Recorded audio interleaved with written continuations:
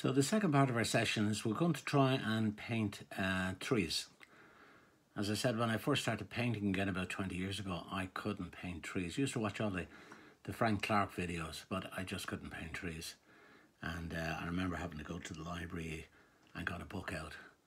And I spent the whole afternoon just painting tree upon tree upon tree. It's the only way. You got to practice. Do them 20 times. And I guarantee you then when you have, when you've got to sit down and actually paint a tree, it's going to work for you. Okay, so I'm going to use a little bit more water on this because the last thing you need is to be sort of jerking and dragging a dry brush.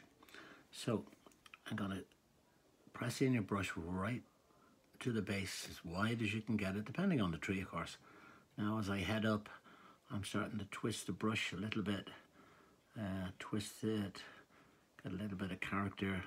It nearly paints itself to some extent, but as I'm going up, because trees get narrower as they go up, I'm actually just ensuring that I ease the brush away as I'm going up. So it's up there, twist that brush. Yeah, it's lovely.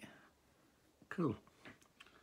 I think we might make the base of that tree just a little bit wider, so we'll just come in here.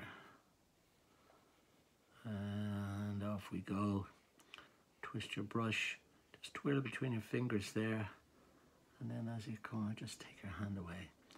And I think I mentioned the other day, when you're painting trees,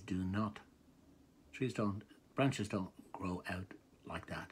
They go up and out, up and out. So I think it would be time to maybe use a slightly smaller brush. Getting a little bit sort of hectic with this one. There you go. Okay, so we're going to use a slightly smaller brush now for those medium-sized branches. Maybe up here. And cuts across there. We'll just straighten out the end there, just because it's grown now. You don't want to have it look like it's a pole. So there's a tree. So I'm going to use a rigger brush, and the rigger brush we spoke about yesterday is used for painting the rigging on ships, but they are just amazing for branches. And at this stage, I'm not even going to press the brush in. I'm just going to use the weight of the brush itself. Off we go. And each one of those is going to be another few leaves off that one, a few small little branches and off there.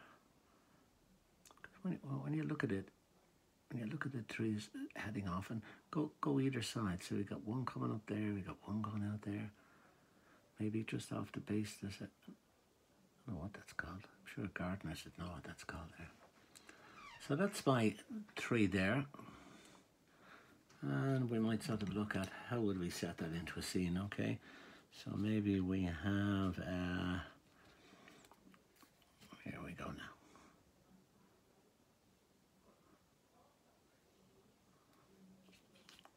Little bits of our fence posts.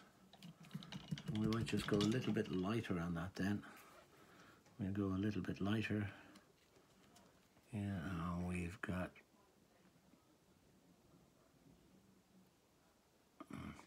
and the rigger brush, for where it's brilliant for branches and that, it's not so good. Try and get a straight line because it's so loose and so soft, you just lose control of it. So I'm just going to bring this down here. Using a slightly different brush there.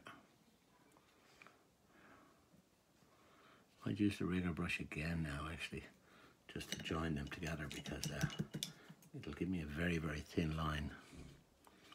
So let's see how we get on.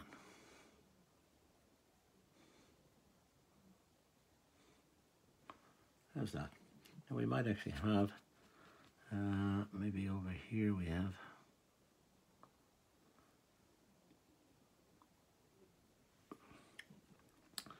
see, can we get some greens in here maybe? Or some bushes happening over at the far side there. That's cool. Now to make a bit more sense if I had actually done that greenery before I started painting trees, but I suppose really what we're here to do is paint how to paint trees and how to just get that little bit of thing